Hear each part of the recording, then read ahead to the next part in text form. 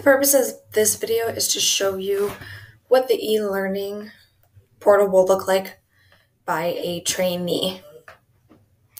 So here we are on the main platform, browser-based for our e-learning program.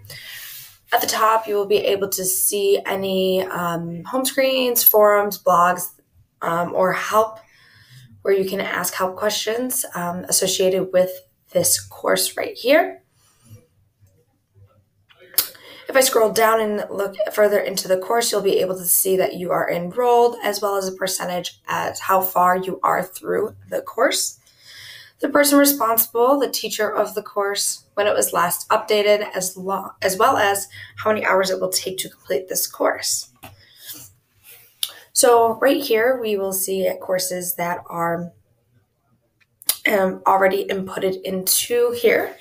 And as the trainee, you will be able to go ahead and click into the course. As we click into the course, we'll be able to see all sections that live inside this course, any PDF files, videos, or infograms that are uploaded into the course as well.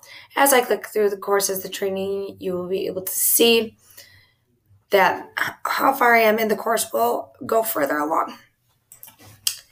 And then finally, if there's a test within this course, I will be able to go ahead and answer the questions as well.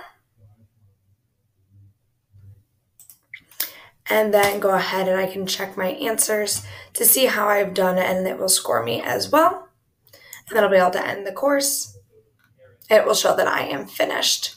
It will then show any other of my courses that I do need to complete as well, where I can go ahead and click into the next course and continue as well.